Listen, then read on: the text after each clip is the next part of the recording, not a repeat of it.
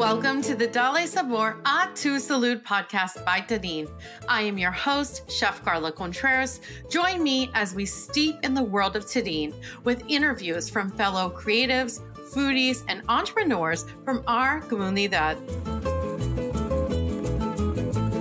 Danielle, welcome to the podcast. Can you tell us who you are and how you serve your community?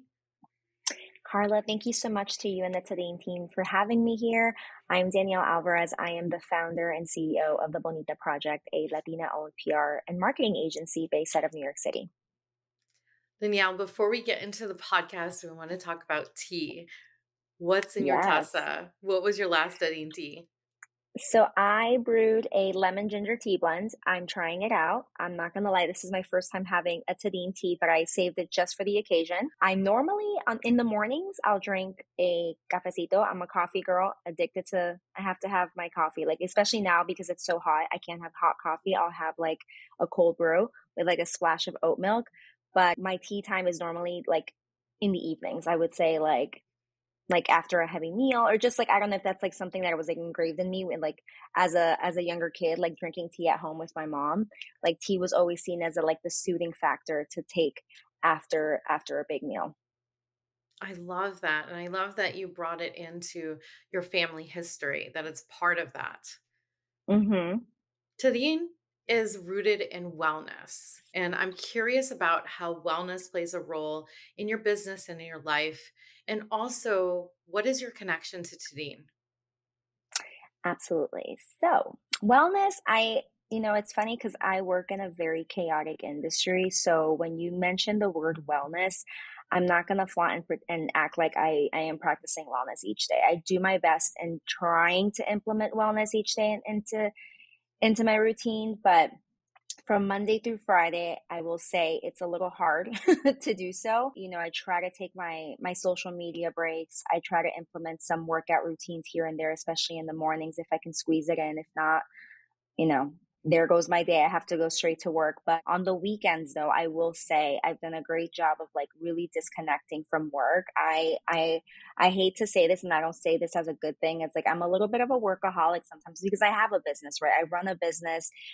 If something doesn't get done, it falls on me, no one else. Yes, I have a team, but it's a small team. At the end of the day, I'm the one that makes the final say in everything. If I want something to go a certain way, I have to make that call. So I do have a lot on my shoulders a lot of the time. So yeah, during the week, it can get very nutty depending on the season too. Right now, technically July is a little bit of a slow month for me. So it's not as cuckoo as it normally is. Come September, it will. But yeah, I mean, on the weekends, like once Friday kicks in, like after 5 o'clock, I shut the computer and I leave it in the office. I'm like, that's it. I'm not touching this thing. I don't want to touch it. Yeah, I'll be on my phone, but not even then. Like really on even Saturdays and Sundays, like I used to be an avid social poster. Like I was always posting social media. I mean, I'm in that world, right? I'm in that industry. I'm always posting. I used to always be posting and having to like share my day-to-day life. I don't do that anymore. I kind of stopped. From the business side, yeah, you'll see me active on my business page and whatnot, but on my personal page, like I'm a quiet person now. Like I'll post funny things here and there, but it's not a part of me because at least for me, it was consuming me so much. So for me, it's like taking a break from technology. I think that's a very big, important one for me. And in terms of my connection to Tadine, I mean, speaking of technology, right? Like I got an email from the team, surprisingly enough, asking me if I can connect with the team, get on a podcast interview. And little did I know that Tadine has so much history within the Latino community that it's Latina owned. So that very much intrigued me to learn more and connect with the team. And here I am now sharing a podcast interview with you. And we're so grateful to have you. I'm curious about, because you run, I mean, you're a beauty publicist, so you run this agency, but I'm curious about your personal makeup and hair routine. I'm really curious about this. Yes. Oh my God. I mean, if there's one thing that I learned about being in this industry since I started, like you have to play the part. You have to play the part. If you're going to be representing beauty brands, at least try to be a beauty girl because you'd be surprised. And I do. I've always loved makeup since I was a child. Like, I'm not going to lie, yo, like in Spanish, like I was un poco una agrandada is what they used to say. Like, Daniela, like I was playing with makeup very early, that sometimes like my dad would even be like, my old school dad be like, why is she painting her nails so early? She's too young still. But my mom let me play with it. Like my mom let me play with nail polish, with makeup. I mean, I really didn't start experimenting with makeup until like my early, well, I would say teens, like once I was in high school. Like I think middle school was like the definitely the cat eye or the black eyeliner. I needed to have my black eyeliner. Like that was engraved in me. Like I felt naked if I didn't have a winged cat eye to go to school. But then slowly come like I want to say junior and senior year, that's when I really started playing with like foundation.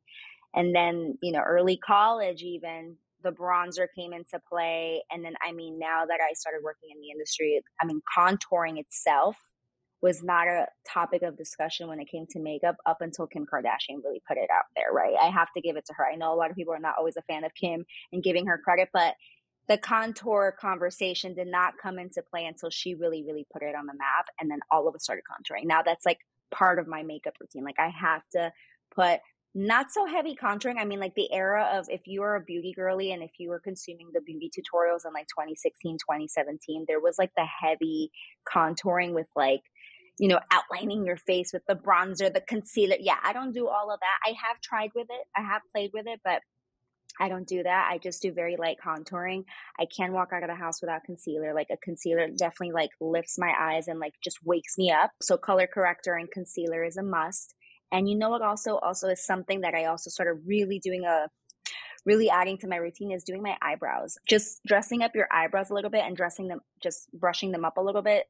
That's such a huge difference to your face, I have to say. So even for now, like this is like my no makeup look, because that's also now like a trend. I'm like learning with the girls as I go because I have to be on top of the trends. But yeah, right now I used to be a heavy makeup girly, like with the eyeshadows and like the layers of shadow. Now I've kind of toned it down a bit. Also, I guess because I'm also aging a little bit in terms of like I'm getting older. I'm trying to be more like aware of like, okay, should I still be wearing glitter eyeshadow like I used to? I mean, listen, if you want to wear glitter eyeshadow and rock it, do whatever you want. But at least for me, as like, I don't know, I'm in my mid 30s now. So I'm just, you know, trying to also update my makeup routine. It can't be the same as I was when I was 19 or 20. Like, let's be real. So that has transitioned. And what else? My hair. I mean, my hair, I've had quite a journey with my hair. I hate love relationship with my hair just because I grew up in South Florida. And even till this day, I don't see many girls rocking curly hair like that. In South Florida and Miami, like a lot of the girls, like you have your flat iron, and it's also because of the humidity, right? The humidity in South Florida is just gross. Like it's really gross. So you don't really want to have to walk outside with big hair. I get it. So like the trend there and like the look there is always to have straight wavy hair, like maybe beach waves, but like your hair is always like tamed, at least indoors, right? Because once you walk outside, that's it. The blowout that you did is it's gonna go bad. So yeah, so I've always dealt with big hair. This big hair has been a part of me since I was a kid. And back then, like in the 90s and in the early 2000s, there wasn't really any hair products servicing my hair texture. And for me, so I was normally shopping in the Black beauty brand aisles. Like I was shopping products that were technically catered for black hair, like black textured hair. I didn't know any better. Neither did my mom. Mind you, my mom doesn't have this hair. My mom has very thick, straight hair. She got it more from the indigenous side, so she has that thick hair, whereas I got a mix of more of my dad's side. So even my mom was like learning as she went with my hair. She didn't know how to style me. She didn't know how to rock a ponytail. Like it was a that's when I say like when I was a teenager, I was asphyxiated to that flat iron. So I damaged my hair a lot. Like my hair, teenager, college, straight to the iron, flat iron, like getting it straight. And that to me, that was like, I feel more beautiful when I have my hair straight, right? And maybe at the end, I'll get the curling iron and curl my little tips and like do that. But that was it. Like that was my look. So if you even look, if for those nosy folks and like, or someone that wants to dig deep into my Instagram, like pre 2018, you would only see me sporting a straight blowout. And then once I started my career and working in the industry, that continued. And then when I could, I was going to Dry Bar, which is a very well-known hair like blowout salon and across different states now, but it started in New York City. And I was visiting it once a week to get my fresh blowout, spending like almost $60 like once a week to get a fresh blowout. And it wasn't until 2018 that I actually launched my business. And then I met this woman named Ona Diaz-Santin, who happens to now be my client. So I'm going to give her a shout out, but she really changed my life because she's a hairdresser based out of New Jersey. She has a salon and she's known for curly haircuts. I mean, she does it all. She's a colorist. She's a hairstylist. She cuts hair but she's definitely built fame within the curly hair community. And I sat in her chair and she basically changed my life. She was like, the reason why you don't like your curls is because you neglect your curls. You're only straightening your hair each time. Like, you have to let your hair breathe. Take a pause. Let me cut your hair. But you have to promise me that for the next 6 months, you're not going to straighten your hair. We're going to take a pause from that and let me help bring your curls back to life. And I said, okay. Do you know how hard that was? So hard for me to do because I kid you not, like I didn't feel great. Like, I didn't feel great. I didn't feel comfortable. So that was a whole journey in and of itself. Mind you, that was also at the same time that I was launching my business. So it also helped me save money too, because I was like, who am I to be spending $60 a week at the hair salon when I need to be saving it because I don't even have enough clients yet? Like, I can't be going all out. So I took that curly hair journey and then ended up being a year that I didn't straighten my hair. I don't think I straightened my hair until like a year later. And then ever since I met Ona, I've been playful. I cut my hair. I've chopped my hair really short, which I never thought I would do. That was like pre-pandemic, like right before the pandemic hit. And then the growing back phase was a little bit hard for me to get used to. And I said, you know what? No, I'm not doing a hair chop like that. Lesson learned. But now my haircut is, I told her a couple of months ago, I was like, you know what? Give me flash stands. Give me 80s. I want this like 80s look. Like, that's the look I want. I want it. And she's like, let's make it happen. Like, you know, hairstyle, if you tell a hairstylist like, hey, listen, this is my vision, they get excited, you know, like they do love to chop wherever they can. Like, let's get out of your comfort zone type of thing. So we did that chop and she gave me bangs. She gave me layers. So this is like what I like to call the Danny flash dance look. And here we are. So this is the current look that I'm rocking now. That was a lot. It's gorgeous. And if people aren't seeing this because they're listening on Apple, iTunes or Spotify, you can see this in the Danielle D's feed and see her hair. And it's just fabulous. So I'm excited to hear the journey and the story. Can we talk about your business? I would love to know how your business started with a conversation with your mother. How did the name come to be? Tell us all about that. Yeah. So the Bonita Project, before me deciding to launch it, I was working at a very reputable PR agency for about almost 8 years. Right out of college, I worked there. It really opened the doors for me to connect with big brands. And without me knowing this, I was slowly building my influencer network, right? I was building because in the 2012s, 13s, this like Latina influencer world really wasn't existent yet. It didn't exist. It really wasn't, because also we're talking about an era where press was definitely prioritized. Like the magazine, all the full magazines were still printing. You had like all the Latina magazines still out there, but influencer, like that term influencer was still very loosely shared. But then come 2016, like around that time, I think it's really when it went in full bloom. As I approached like 2018, I just felt like my purpose wasn't being fulfilled anymore. I definitely tried to like look into other jobs. Where could I apply else that I can go, try something new, and nothing really was calling my name. And then I decided to say, you know what, maybe let me try consulting and see how that goes. I'll just consult until I find the next big gig, because nothing was calling my name.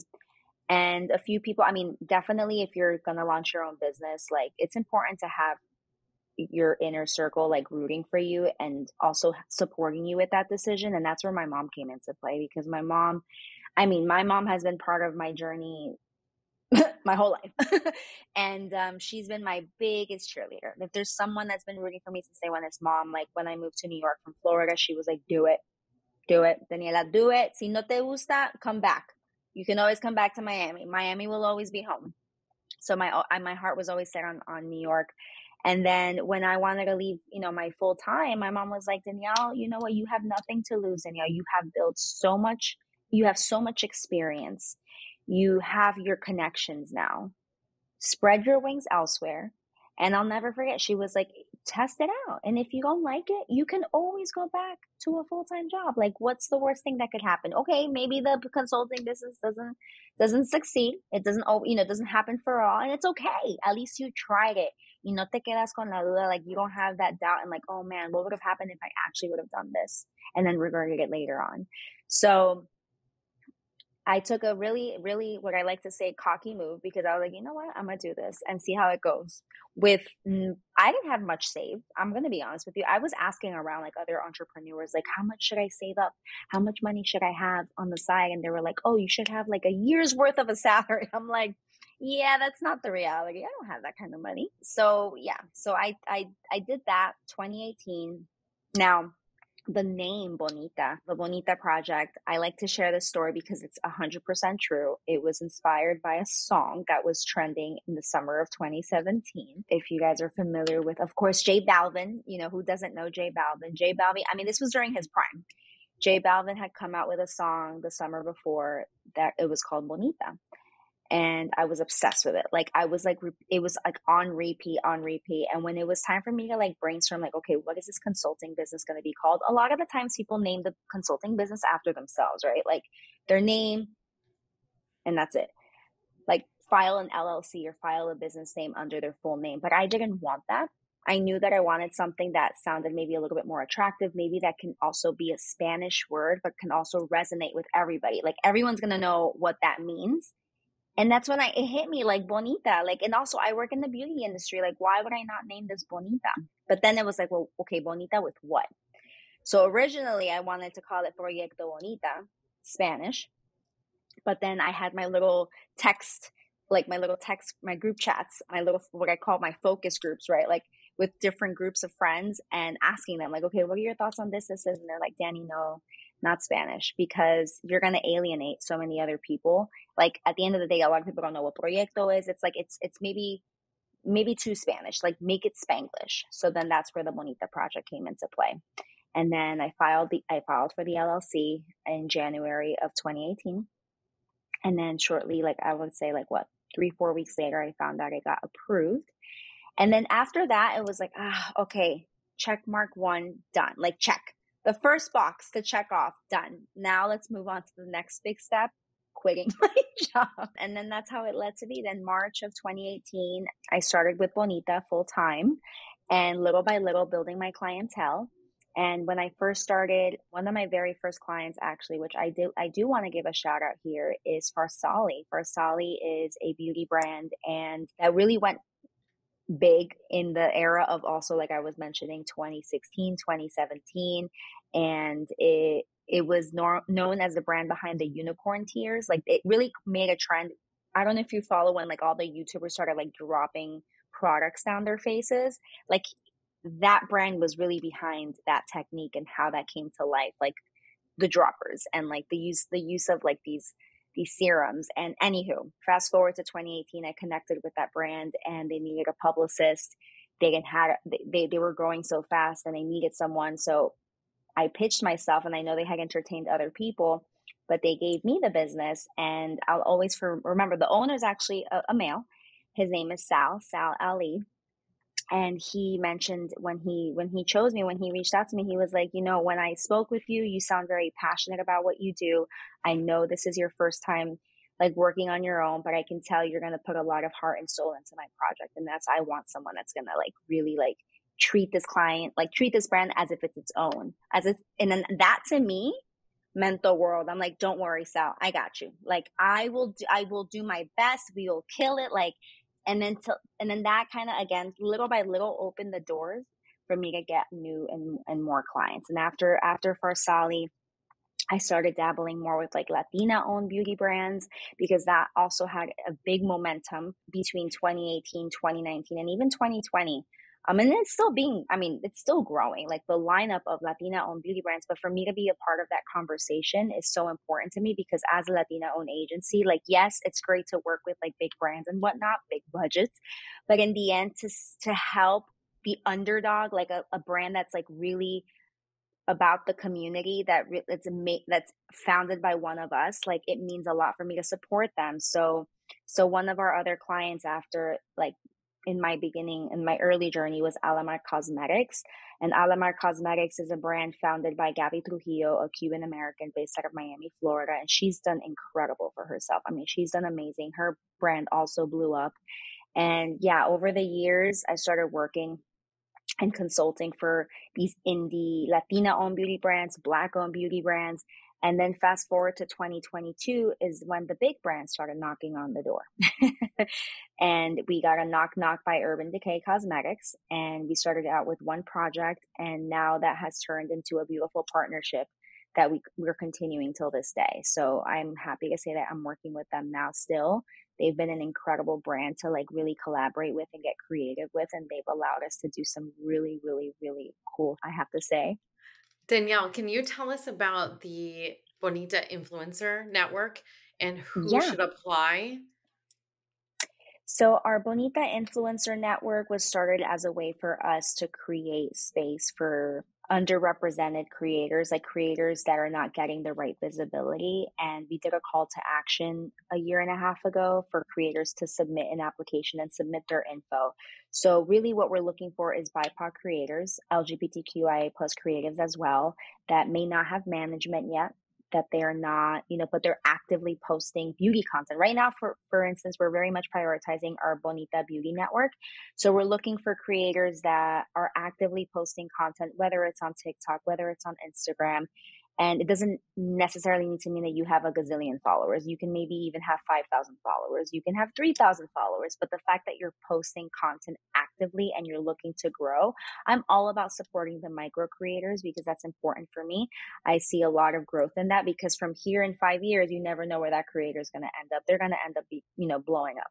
So we really want to add that kind of faith into these up and coming creators. A lot of them are young. A lot of them are out of high school. Some of them are even out of college that are, really dedicating themselves to creating content. And it doesn't necessarily need to be just makeup content. I have to say it can be like a mix of like beauty, wellness, like you mentioned, wellness. We also are always looking into wellness creators as well. And you don't have to be based out of New York. You can be based out of any other place in the state. In the country. And as long as, it's within the US. And then how this network functions is that every 2 months, we review new applications and then we submit a certain number of creators into our network. Now, there's no monthly fee attached to this. You're not paying to be a part of this. It's just basically a database that you join. And whenever we have events, whenever we have influencer campaigns that we're working on that we need to tap into creators, they're basically the first ones to know, or we just reach out to them like, hey, we're working on this campaign that requires X, Y, and Z. Would you be interested in participating in it? If so, what's your fee for that? Like things of that nature, basically creating opportunities for them. And then also with that, we launched this initiative called Bonita Amplifies. And what is Bonita Amplifies? It's an initiative on behalf of our agency that includes a series of networking mixers and grants. So we have ourselves issued our own grants for BIPOC creators throughout the year. We do it 3 times a year. We do it for Black History Month. We do it for Pride Month. And then we do it also for Latinx Heritage Month.